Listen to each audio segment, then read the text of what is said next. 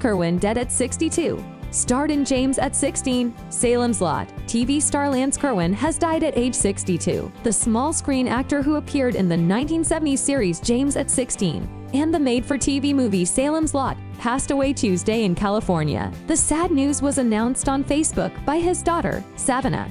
A cause of death has not been disclosed. We appreciate all the kind words, memories, and prayers that have been shared, his daughter wrote. As the coming weeks progress, I will share more information about afterlife ceremonies. Kerwin was born in 1960 in Newport Beach, California.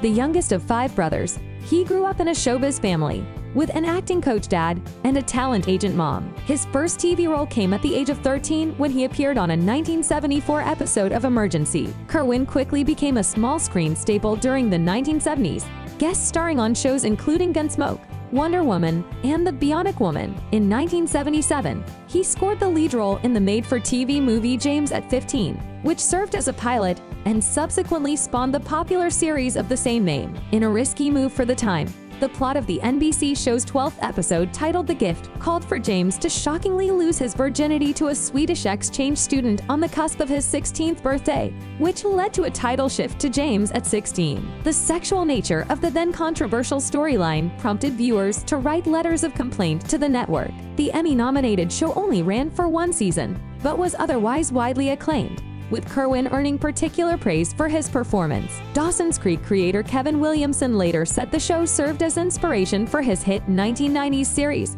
telling Entertainment Weekly, "Dawson's Creek came out of my desire to do James at 15 for the 90s. It was very provocative and way ahead of its time." After the success of James at 16, Quinn appeared in the 1979 movie adaptation of Stephen King's hit novel Salem's Lot. He continued to act into the 1980s and 90s, appearing in a slew of short-lived series and made-for-TV movies. His last credit appearance was the 2002 drama The Wind and the Reckoning. Kerwin's marriage to his first wife, Kristen Lansdale, ended in divorce. He married his second wife, Yvonne, in 2000. A 2010 article in the Minneapolis Star-Tribune revealed that Kerwin had relocated to Hawaii and had been placed on 5 years probation after pleading guilty to a theft charge. Kerwin was caught falsifying documents to obtain state medical assistance and food stamps, and was reportedly working as a pastor and a U-Turn for Christ program leader. According to Deadline, a 2021 GoFundMe page indicated that Kerwin had fallen on hard times in the years since his run-in with the law. It also claimed he had been suffering various health issues. Kerwin is survived by his wife and his 5 children. See you in the next video.